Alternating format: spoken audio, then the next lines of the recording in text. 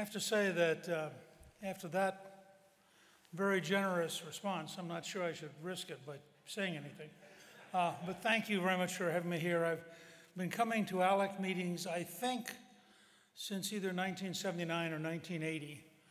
And I think ALEC is extraordinarily important because it both represents the implementation of federalism at the state and local level and a focus on ideas as the key to solutions. And I just saw, if you watch this panel, you begin to understand why ALEC matters. And you take all the different things that ALEC has been working on. And I'm very proud of Lisa. She was a key player, as I described it in the book that came out recently called March to the Majority, which took you through 16 years of trying to create a majority, and then the 4 years with Clinton where we got the only 4 balanced budgets in your lifetime. And Art Laffer was a great help. You know, Art understood the key notion that with enough economic growth and reasonable fiscal policy, you can get a balanced budget. Without enough economic growth, it is impossible to cut spending enough to get to a balanced budget. And so I will say also, I know a number of you heard today from Jody Arrington, and Jody has done extraordinary work at the House Budget Committee, and they produced a 10-year plan to get back to a balanced budget, which I think is the first time in recent times it's been done, basically since I left there. But remember, when we left, the momentum of welfare reform, the momentum of the largest capital gains tax cut in history, the momentum of its very significant regulatory reform, we were growing so dramatically and we were controlling spending so effectively that Alan Greenspan, as chairman of the Federal Reserve, announced that they were projecting that we would pay off the US debt by 2009, and they had a working group on how you would manage the money supply if you had no debt. Now, we only ever once in our history, in 1837, had a brief period of literally zero debt. And I'm not sure we'd gotten there, but the guys who came after didn't quite understand what we were doing. I would just say to you that what ALEC is doing, whether it's on very inventive and very important efforts to develop a new approach to the faculties. I'm doing a series of something like 30 articles at the American Spectator going back to 1960 and looking at how the cancer has emerged across our whole system, of which the campus is only a tiny part. But it's literally true that Ronald Reagan defeated communism in Moscow and lost to it at Stanford. And the fact is we've had this constant, steady metastatism in our bureaucracies, in our news media, and in our campuses. And so what you heard here today was really, really important. I also have to say that we have worked very hard on the whole issue of transparency, and I can't imagine an award that was more deserved than the one you got, because when she first came into our office, it was like a very, very bold idea, and it's now beginning to be common sense. And with ALEC's help, I think, 20-some states have now adopted transparency laws. And what you have to understand is, when you go through big change, the other side gets to fight back. So if you want school choice, the teachers' unions will go crazy. If you actually want hospitals and insurance companies to tell you their real prices, they will go crazy. So you can't just win the first fight. You have to go through an entire process of winning again and again and doing it. And that's where I think ALEC plays a major role in networking ideas across the whole country. And to me, this is one of the most important meetings of the year in developing solutions and in moving the system forward. I will say, I think one of the things we're not good at is, in one of the places where I studied under Ronald Reagan for a generation, is the whole ability to articulate vividly and clearly. The other side has the power of automatically moving to moralistic and emotional language. So, of course, the fact you happen to be Vietnamese, which probably wasn't even true. You were probably a white slaver who happened to be in Saigon the week that it fell, and then you claimed to be Vietnamese because you thought that would somehow help you. But your friends on the college campus know that deep down, you wanted to be a white nationalist. I mean, This is the left, isn't it? So just a couple of observations. And I literally began studying Reagan in 1965, and I began working with him in 1974. I recommend to all of you a remarkable book called The Education of Ronald Reagan, which was a study of Reagan at the 8 years he was at General Electric and what he learned. Despite all the years I'd worked with Reagan, only after I read that book did I realize how strategic his approach to communications was and what he was trying to accomplish. He understood Lincoln's principle that with public sentiment, anything is possible, and without public sentiment, nothing is possible. So let me just give you one example that hit me the other day. I was writing an article for the, and I apologize for my throat. When I fly long distances, my throat dries out, so if you'll pardon me. But anyway, what I'm struck with is, I was doing a piece for the New York Sun about what Mayor Adams is doing to the city. And what Mayor Adams is doing is routinely cutting city services in order to take care of Biden's illegal immigrants. And what hit me as I was writing this is that, and I'm telling you all this because all of you can go back home and help get this started.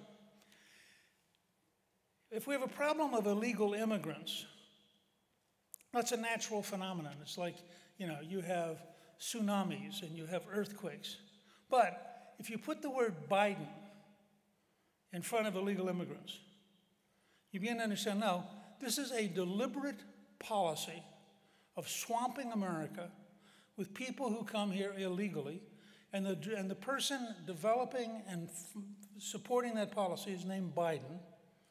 And so New York City is going to have their public libraries closed on Sundays to transfer the funds from New Yorkers to Biden's illegal immigrants. They're going to have the next 5 classes of the police academy closed to save the money to transfer to Biden's illegal immigrants. Now, the reason I say this is, and I was meeting earlier with the Michigan delegation, and I'll mention to some of you who may want to talk to the folks here from Michigan. I'm very happy to do Zoom meetings with state legislative groups to share ideas, to talk about solving problems. And they have this wonderful moment which Republicans are just almost genetically incapable of communicating. They have a governor who has decided that the people of Michigan owe Xi Jinping millions of dollars in order to build a battery factory for a Chinese company in Michigan to further collapse the American auto industry. And I said to him in passing, you ought to figure out the cost per Michigander, turn it into a check signed by Whitmer to the people to Xi Jinping and the Chinese people, and send it around and say that there are 2 futures here. And this goes back to something I learned many years ago from a governor of Ohio who kept getting reelected, because he would come to an event like this, he would pull his wallet out, and he would say, well, this campaign is about as simple. When? It's about your wallet. I want to put money in, my opponent wants to take money out. Which do you want? Well, making it vivid and clear is a key part of this. I just sent a note to Art Laffer, which he will later on claim he thought of, although I signed it. But I said, this is something that only hit me over the last 2 years as I was advising people like Jody Arrington. We need a Laffer curve for regulations, because we need to understand that we do. In a complex society, you have to have some regulations. On the other hand, there's a point where the regulations become more painful and more expensive than whatever they were trying to solve. And I would say to get back to 3.5% average growth, which both Art and I are deeply committed to, along with Larry Kudlow and Steve Moore and others, you have to have both a tax change and you have to have a regulatory reform change. Now, I've been thinking a lot about coming here because I do think this is an important event, and I think we have so many opinion leaders from all over the country that I treasure this as one of the places annually where I get to think about things. And what hit me working on the American Spectator series, which has been a real revelation, I went back and reviewed Theodore H. White's remarkable books on the making of the president. For 64, because I wrote a column on how Goldwater shifted the Republican Party dramatically to the right. 68, which was when the Democratic establishment collapsed. And I'm now finishing up today on the airplane going back home, a piece on 72, which is when McGovern and the hard left takes over the Democratic Party. Excuse me. And I'm about to do a piece next week on rethinking 1974 as the first journalistic legal coup d'etat. Because we've all bought into the Washington Post narrative of Watergate when what hit me, when you read Theodore White looking back, he was astonishingly insightful. In the close of his book on 1972, he says, this was a fight between the news media and the president. And McGovern really didn't matter. And the hatred the Washington Post had for Nixon was unbelievable. And you can see the setup for what would come because, of course, here you are on the left, and you suddenly look up, and this guy you hate gets 60% of the vote. Well, you can't allow that to exist. And so an entire industry grew up to prove that he was illegitimate. And it's amazing when you go back and you look at this stuff. In that context of looking at the long view, I would offer you my summary judgment, both as a historian and as somebody who's been involved in political process since August of 1958.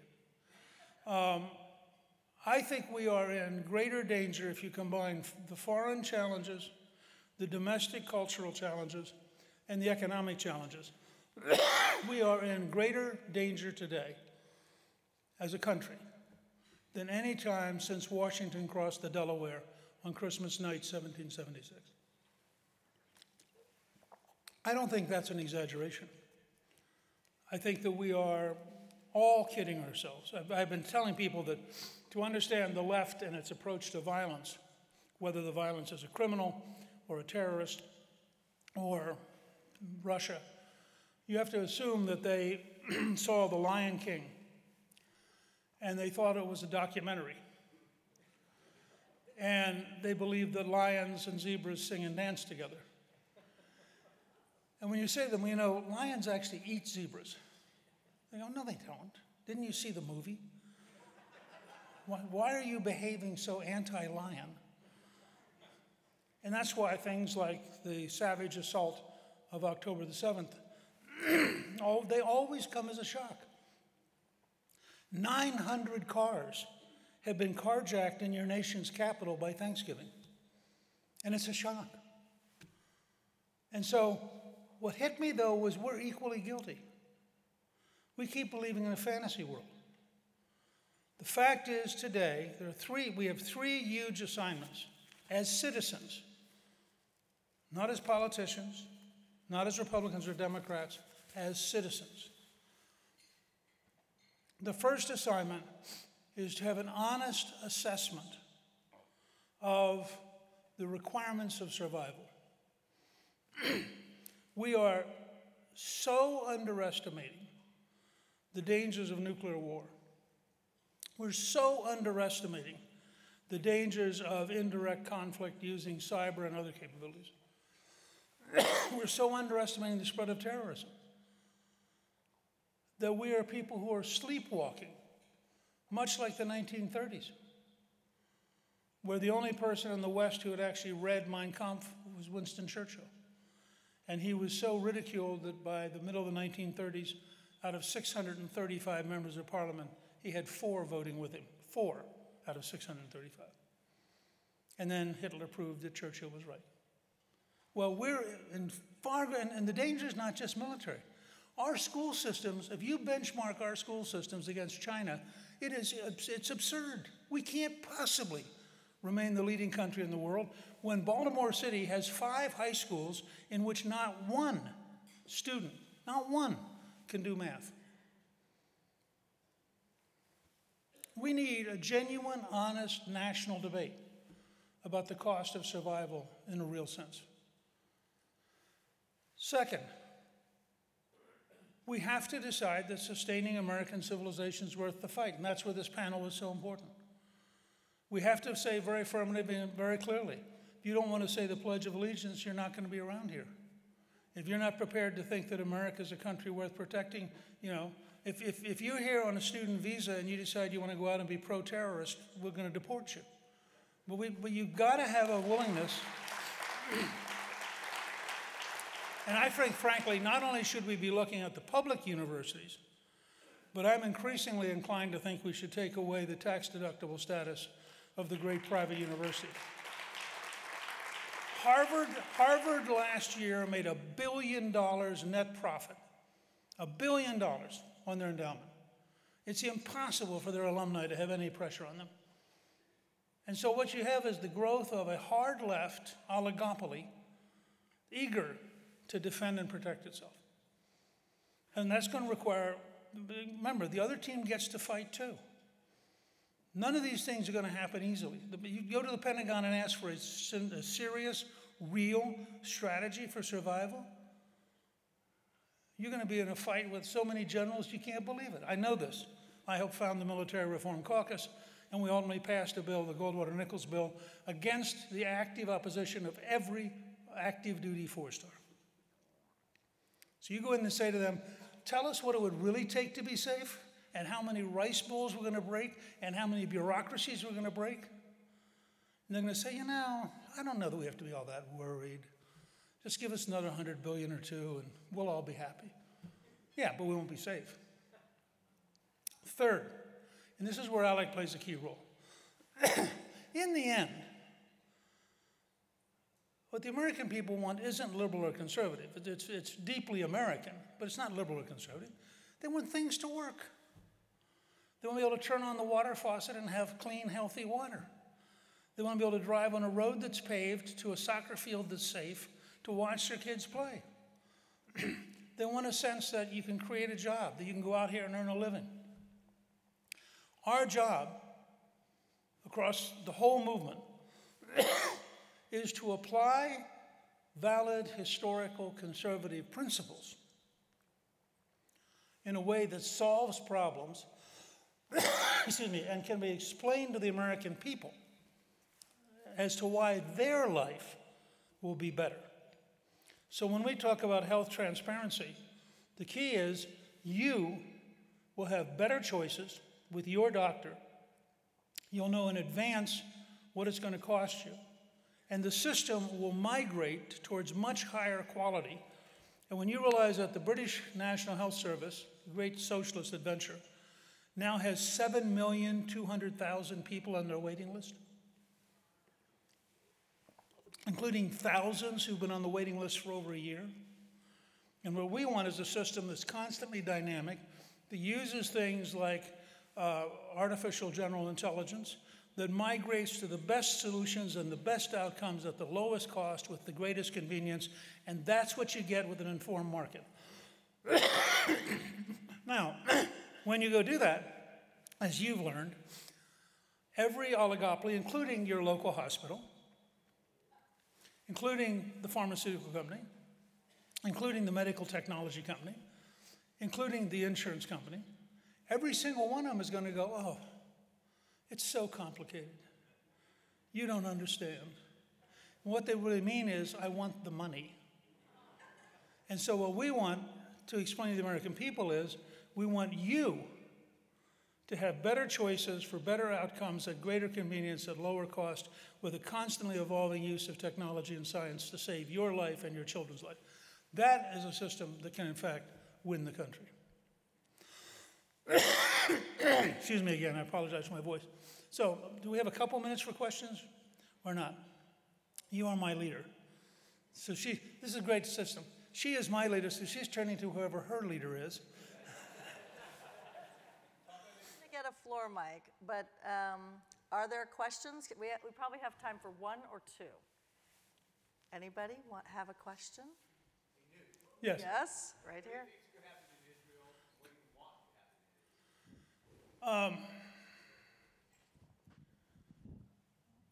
Well, this is a good example of the weight of the news media. The level of anti-Semitic and anti-Israeli bias in the media is frankly as great as the bias on campus. So, for example, there was a 4-month-old orphan who was released the other day. Now, what the media did not go into any great detail about is why was that 4-month-old an orphan? Because her parents had been killed on October 7th by Hamas. So what you get is a continuous, unending effort to minimize the humanization of Israelis and to maximize the humanization of Palestinians. And the truth is, you could have all of the emergency aid in Palestine tomorrow morning. You could have reconstruction in Palestine tomorrow morning. All you'd have to do is get rid of Hamas. So the number one, to use the language of the Iranians, the number one bad player is Iran. The number two bad player is Hamas. Both of them are deliberately bad. The Iranians recently, they routinely chant death to America and death to Israel. Recently, the Ayatollah said, this is not a slogan. This is a policy. Okay? Hamas has said recently, they had one of the people on television saying, we're going to attack again and again and again until there are no Jews left. Now, my personal view is they have to destroy Hamas, period. I'm for the most humane effort. I'm for the most careful effort. I'm for minimizing civilian casualties in a world where you can't tell who the civilians are. But I also think we have to put some real responsibility on the Arab world. You know, thousands are being killed in Syria. No, that's not a big problem. Thousands are being killed in Yemen. That's not a big problem. But if the Israelis go in after people who massacred the equivalent of 37,000 Americans, do you know how endlessly ruthless we would be if 37,000 Americans were butchered by terrorists? And frankly, when I see somebody who cuts off the heads of babies, I'm sorry, this may be a sign that I suffer either from white guilt or something. I don't know whatever thing the left wants to say, I accept it. I think an organization which cuts off the heads of babies is evil, and evil should be destroyed. Thank you all very, very much.